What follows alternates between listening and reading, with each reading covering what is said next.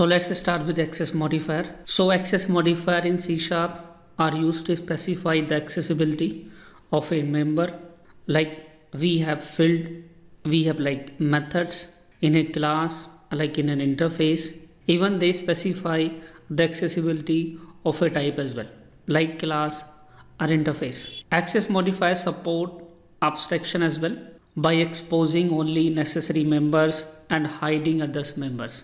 So when we create a class, so in the class we define members. So some members we make private, some members we make public. So what are the members we are making private? So we are hiding those members. So we are just showing what are the members are necessary to expose. So this is the way to support abstraction with the help of access modifier. Let's see what are the various access modifiers we have in C#. So in C# we have private, access modifier, protected, internal, and public. So these are the 5 access modifier we can use in C#. So now let's understand like where these access modifier are accessible. So to understand the accessibility, let's say we have 2 different assembly. So you can see in the diagram, all the access modifier we can access within a class. So whatever the class we are using for declaring all these access modifier with our class member, we can access within a same class. In the drive class, we cannot access the private members. Apart from private members, we can access all other members here. Then in the same assembly, we have the other class. So in other class, we cannot access the private and the protected members. Otherwise, we can access all these 3, like internal, protected, internal, and public.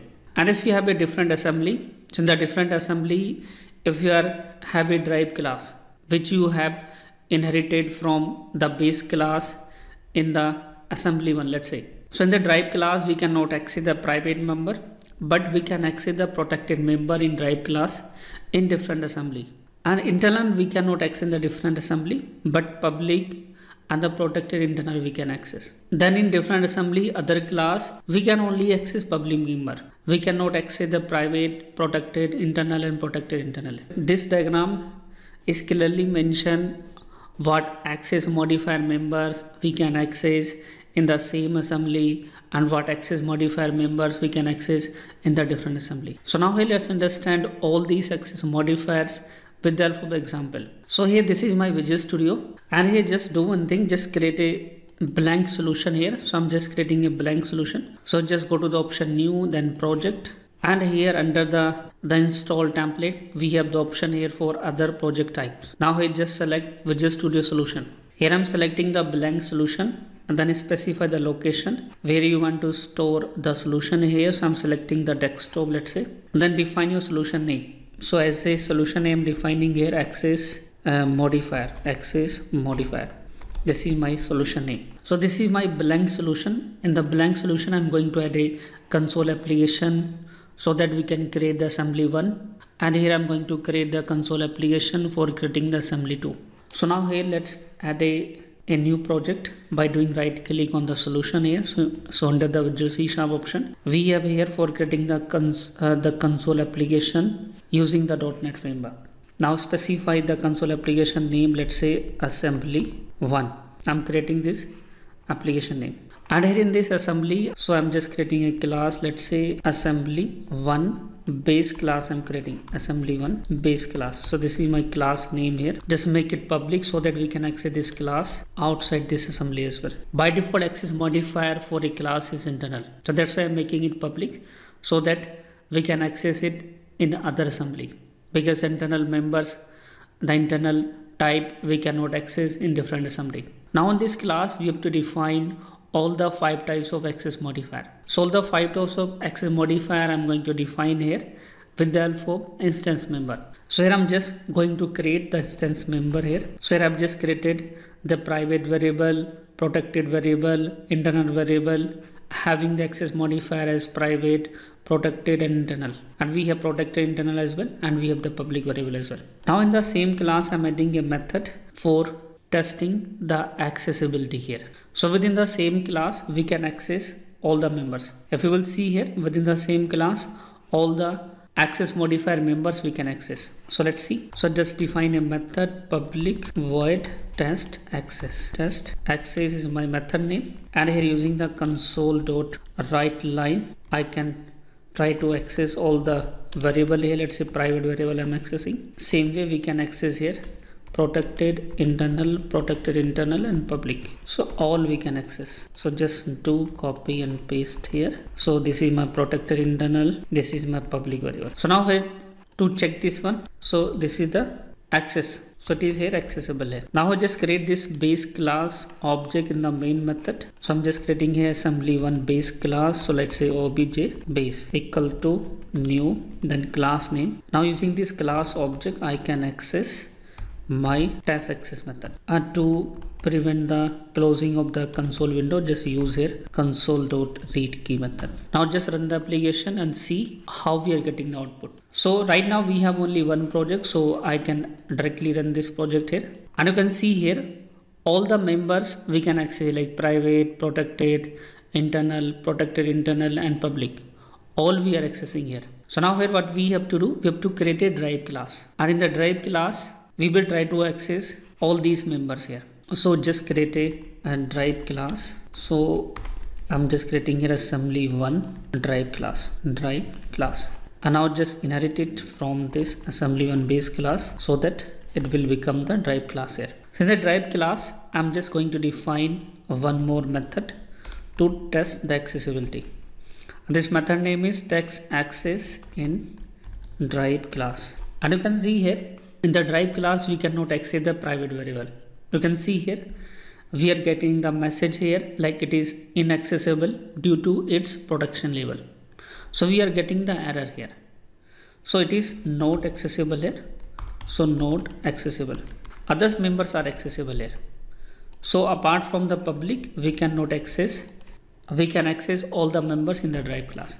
Same I have shown to in the PPT here. You can see private members are not accessible in the drive class, but others member we can access in the drive class of the same assembly.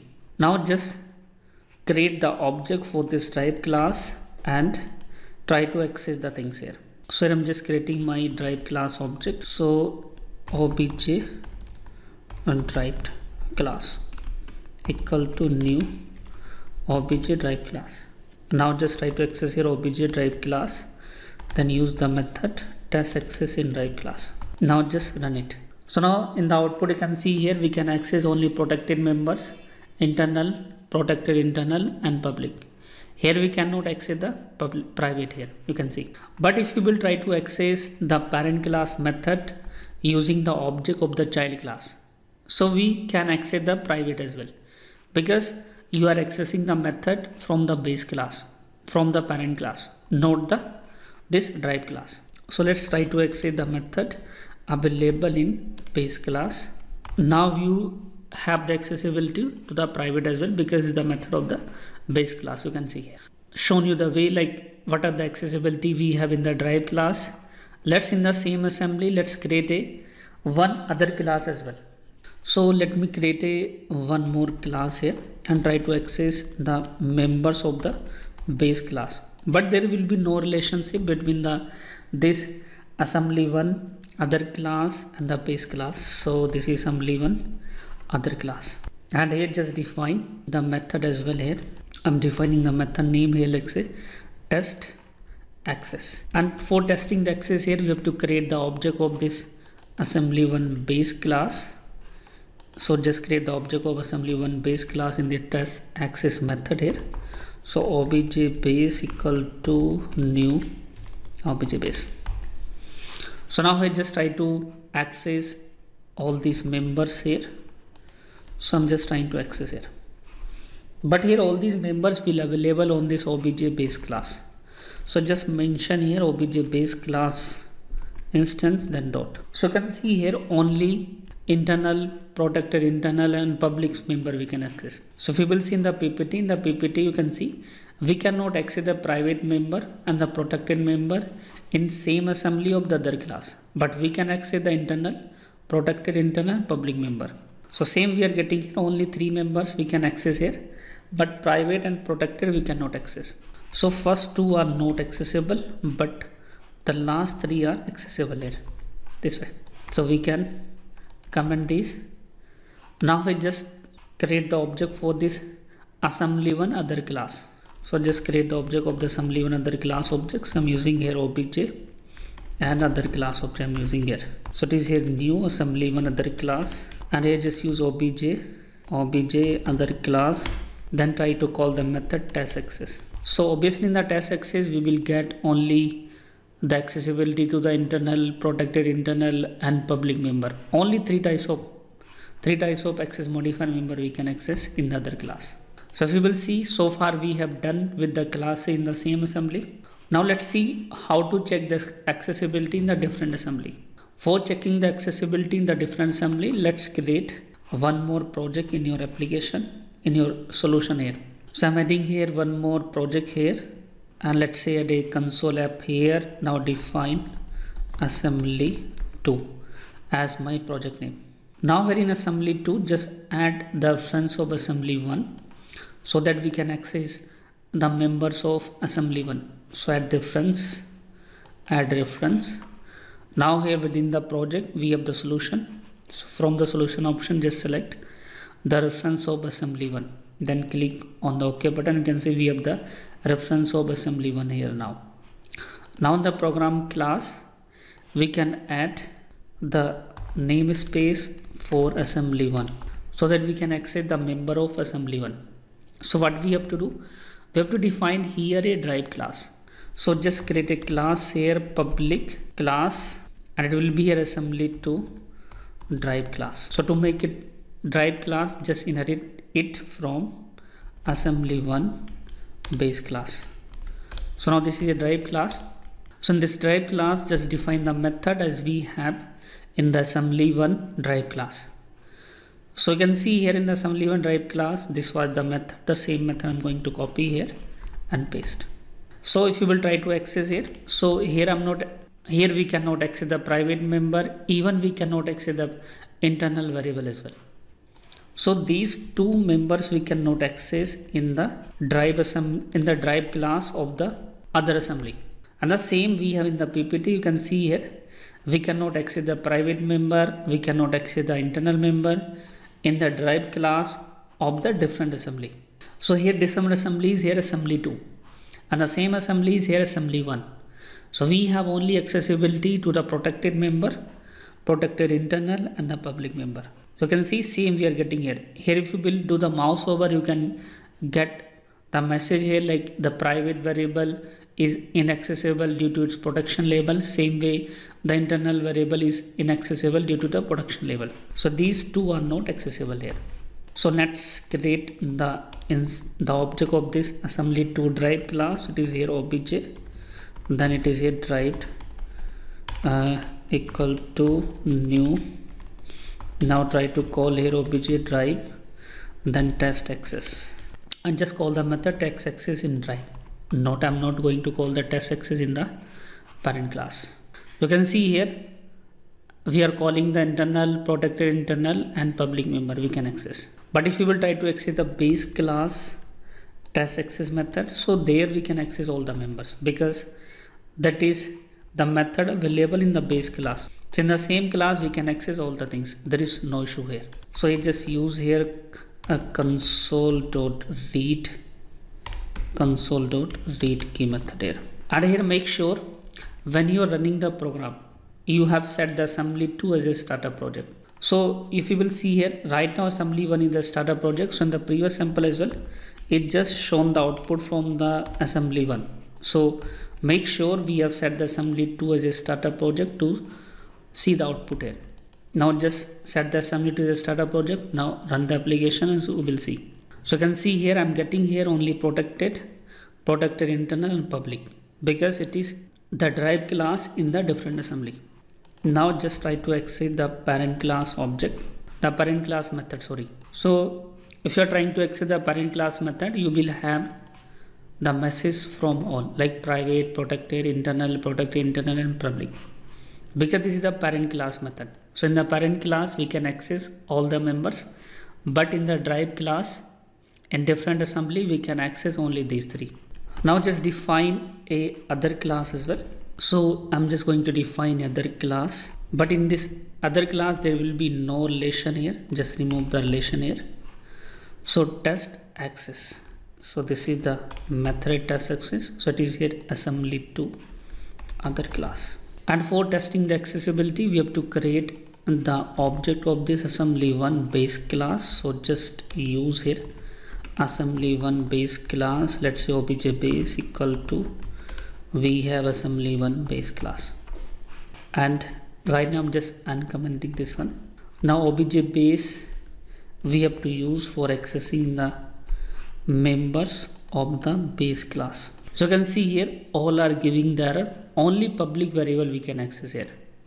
So as you will see in the PPT, if you will see here in different assembly other class, we can access only public member, we cannot access the others member here. So same thing is happening here, others members are not accessible, only public members we can access here. Simple. So let's see. So these are not accessible, only public are accessible. So now let's create this assembly to other class object, assembly to other class object, like other equal to new assembly to other.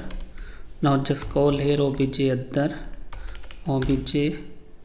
other, then call the method test access. Now just check it how we are getting the output. So we are getting the output only for public, we cannot have the access to the others members. So this is about the access modifier in C#. Now I hope it is clear to you like how the access modifier are working here.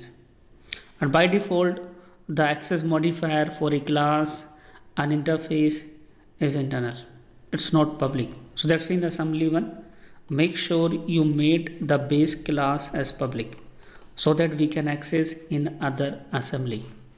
If you will not make it public, it will not accessible in the other assembly. You can see I'm getting the error now because by default access modifier is internal for my class and interface. So make sure you are making it public. Thank you. Thank you for watching this video. If you like this video, please do share with your friends and the colleague, and also do subscribe to Scholarhead YouTube channel and click the bell icon so that the information about such video you will get automatically.